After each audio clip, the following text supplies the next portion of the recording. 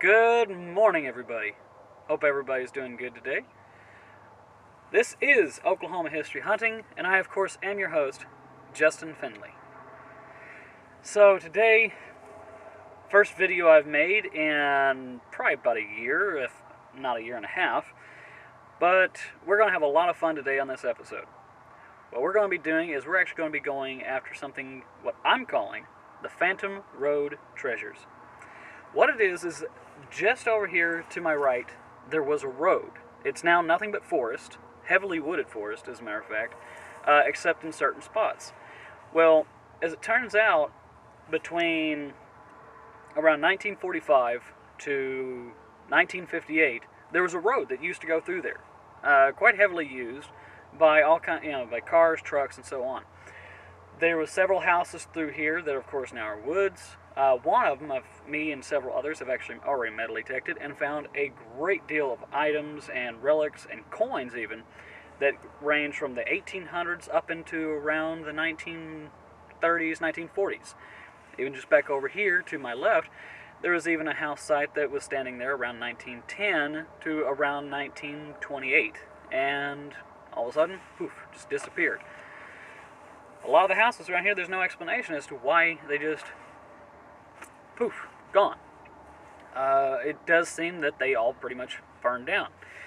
But is that the reason why the road was dismantled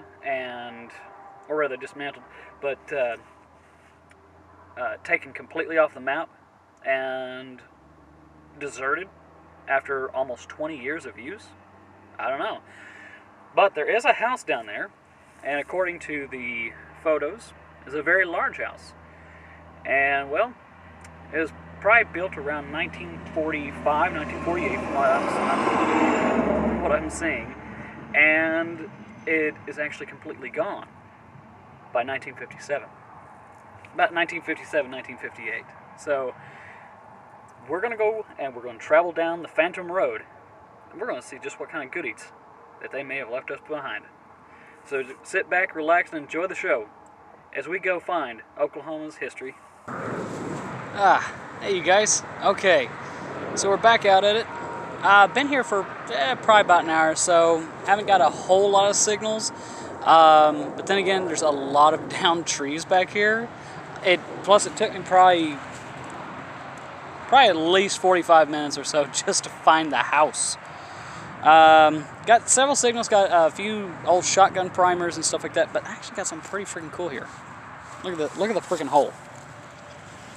I mean, my God, I mean, even on the detector, it was coming up like 8 to 10 inches in the ground, and boom! Look at that. Look at that, ladies and gentlemen. Got ourselves a very nice brass buckle. So, all right. So we got ourselves a great buckle, and as a matter of fact, found this a little bit ago. And it's very hard to see on there, but it says Old Spice Aftershave Lotion. Those are pretty freaking cool. I may actually end up giving that to my dad. I don't know. I think that's pretty darn cool, though. So, alright, put that buckle in the pocket, and we do have another signal over here that I was getting, so I'm going to go back to this and see what we can find, and I'll let you know if it's anything good.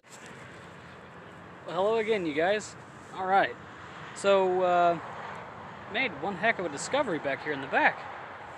So the homestead, or well, rather not so much a homestead as the house, was just up over here, just on the other side of these trees here.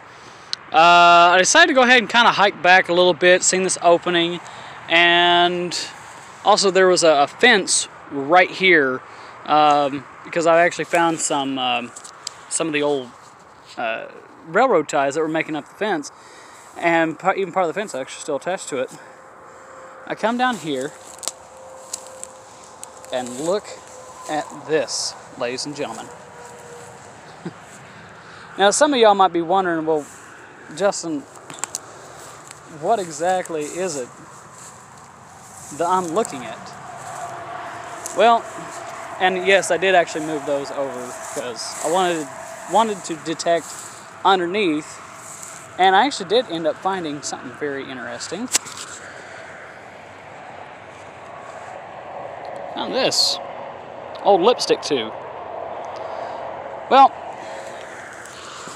so here is, for those who don't know what it is, this, my friends, is what's left of a obviously found moonshine still.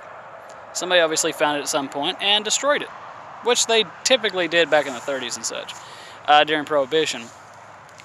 Now, is this from 1939 when the house was built? Or could this have been from the homestead that was actually up this way, built in the 1800s? I don't know. I can't really say. Although, I am leaning towards the 1800s just because this wood, which would have been like one of the side walls for the steel, much, much older. Also the fact that it's got a extra large gunshot bullet hole in this thing. Now, the only thing is, though, the bottles, they're not super old, but they're about 20s, though.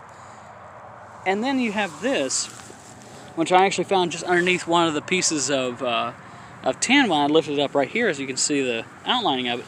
I found this, though. Federal law prohibits sale. That's a whiskey bottle. So, yeah, and then I found a nice little bottle dump over here, but it's all bottles and cans and stuff like that from probably around like the 40s, give or take. So yeah, so I'm going to detect a little bit more out here and then probably head on to work and everything, but pretty darn cool. So I'm guessing, being I found the lipstick tube down here, maybe the liquor maker was getting licked. Alright, you guys, I will let you know if I find anything else.